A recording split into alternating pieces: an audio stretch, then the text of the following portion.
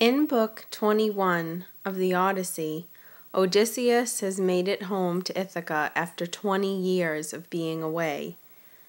When he returns to his wife Penelope and his son Telemachus, he realizes that his house has been overrun and taken over by 100 suitors. These suitors were rich men who were attempting to marry Penelope in Odysseus' absence. Odysseus doesn't reveal his identity upon returning to Ithaca. He disguises himself as an old, poor beggar and enters his home. His son Telemachus is aware of who he is, but his wife Penelope is not. And Penelope's been frustrated and sad because her husband's been gone so long, and she challenges the suitors to a contest. They have to string one of Odysseus's bows, which is an extremely hard task, and then shoot an arrow successfully into 12 holes on the handle of axe heads, and that's what's in the picture that you see above.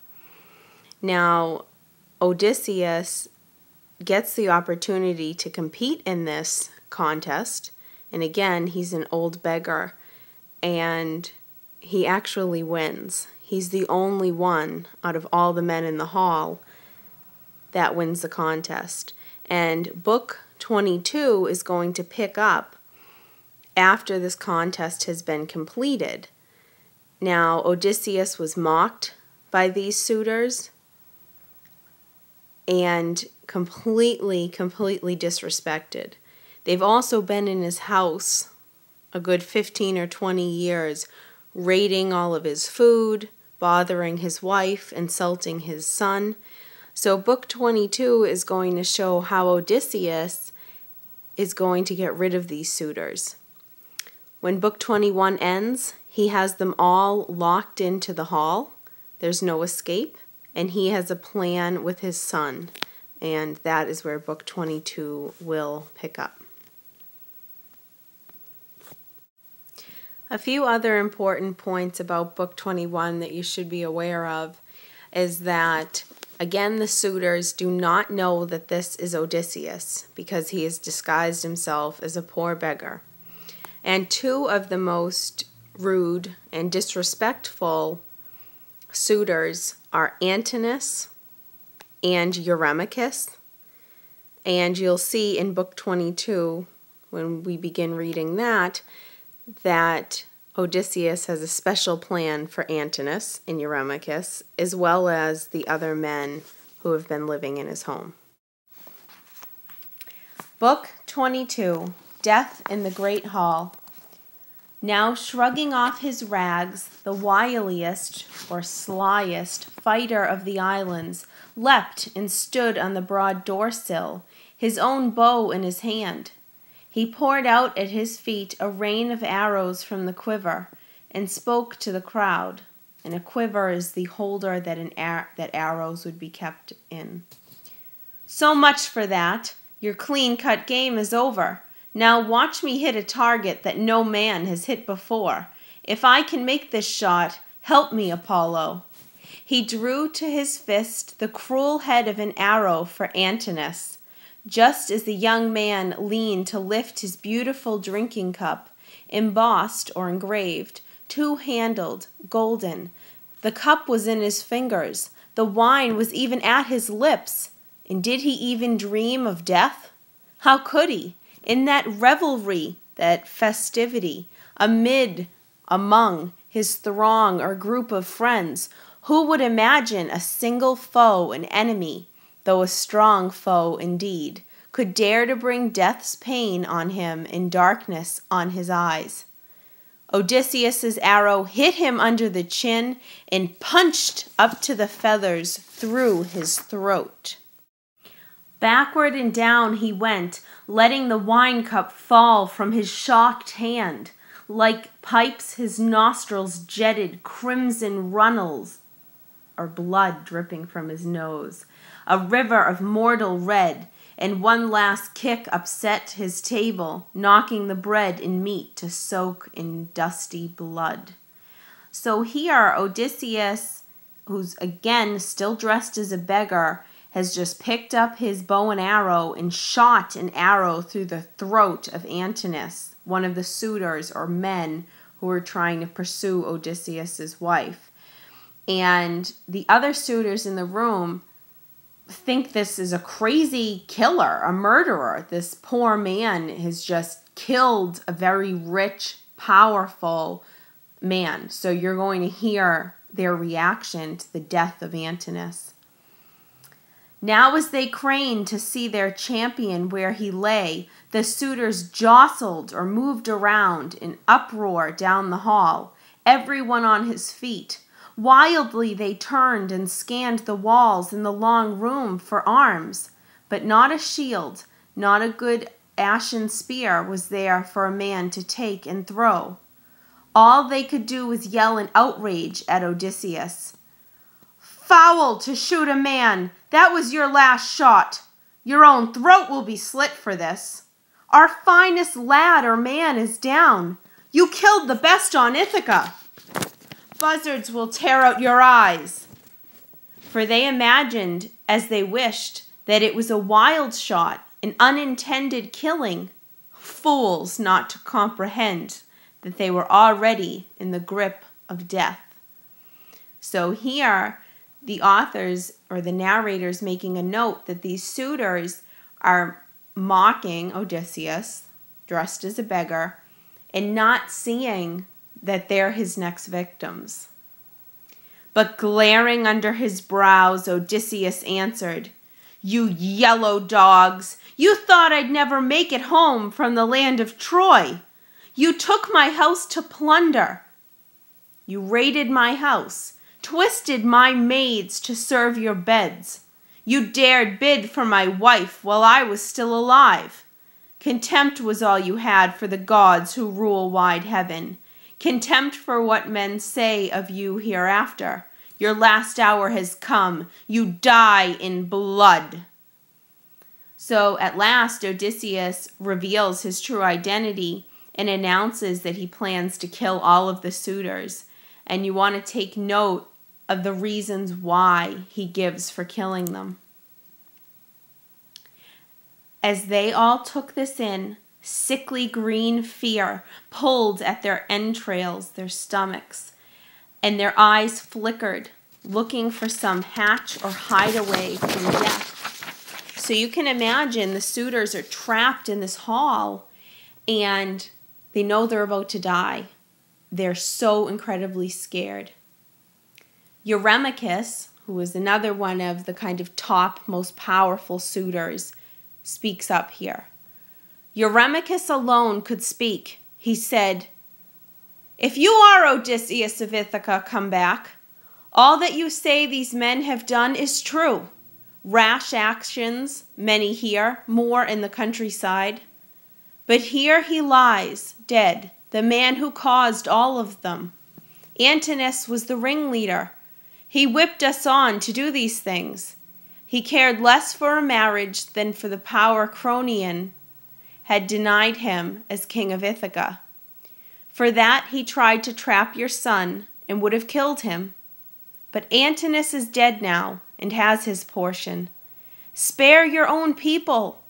As for ourselves, we'll make restitution, we'll repay of wine and meat consumed.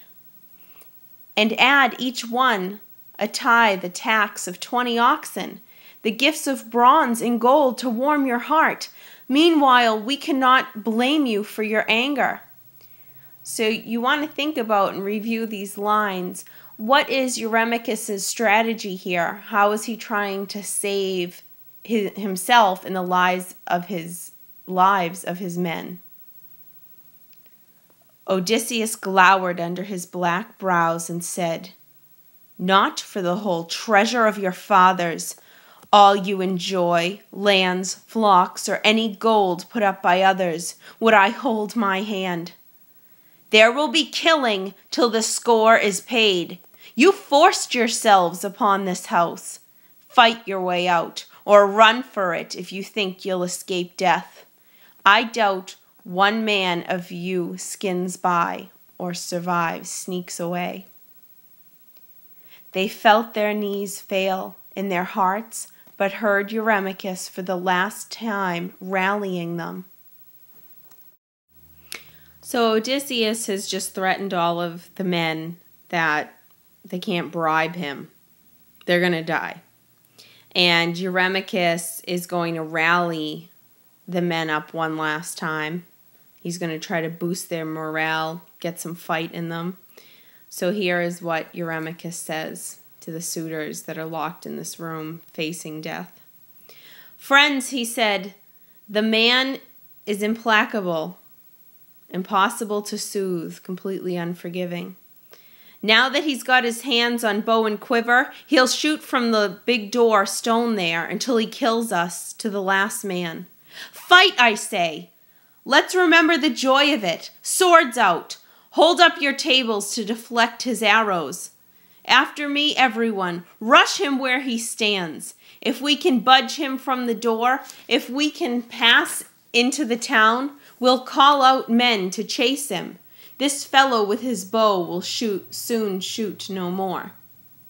He drew his own sword as he spoke, a broadsword of fine bronze, honed like a razor on either edge. Then, crying hoarse and loud, he hurled himself at Odysseus. But the kingly man let fly an arrow at that instant, and the quivering feathered butt sprang to the nipple of his breast as the barb stuck in his liver. The bright broadsword clanged down. He lurched or bent over and fell aside, pitching across his table. His cup, his bread and meat were spilt and scattered far and wide, and his head slammed onto the ground. Revulsion, anguish in his heart, both feet kicking out, he downed his chair while the shrouding wave of mist closed on his eyes. So Eurymachus' death is physically painful, but it also says that he has revulsion and anguish in his heart, so you may want to think of the mental and emotional pain.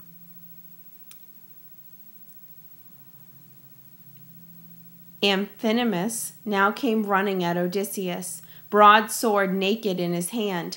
He thought to make the great soldier give way at the door. But with a spear throw from behind, Telemachus, who was Odysseus' son, hit him between the shoulders, and the lance head drove clear through his chest. He left his feet and fell forward, thudding, forehead against the ground.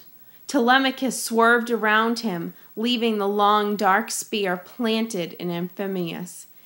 If he paused to yank it out, someone might jump him from behind or cut him down with a sword at the moment he bent over. So he ran from the tables to his father's side and halted or stopped, panting out of breath, saying, "Father, let me bring you a shield and a spear, a pair of spears, a helmet. I can arm on the run myself. I'll give outfits to Eumaeus and his cow herd. Better to have equipment." So here Telemachus is asking his dad's permission to run into the storage room and get more weapons. So he could be armed, his father could be armed, as well as Eumaeus, who's one of the faithful servants of Odysseus. Said Odysseus, "Run then, while I hold them off with arrows. As long as the arrows last. When all are gone, if I'm alone, they can dislodge me." So he's giving his son permission to leave, but he's saying, "Hurry up, because they'll kill me once my arrows run out. You need to come back." Quick upon his father's word, Telemachus ran to the room where the spears and armor lay. He caught up 4 light shields, 4 pairs of spears, 4 helms of war high plumed with flowing manes, and ran back, loaded down, to his father's side. He was the first to pull a helmet on and slide his bare arm in the buckler strap. The servants armed themselves, and all 3 took their stand beside the master of battle, or Odysseus. Well, he had arrows, he aimed and shot, and every shot brought down one of his huddling enemies or one of the suitors. But when all barbs had flown from the bowman's fist, he leaned his bow in the bright entryway beside the door and armed.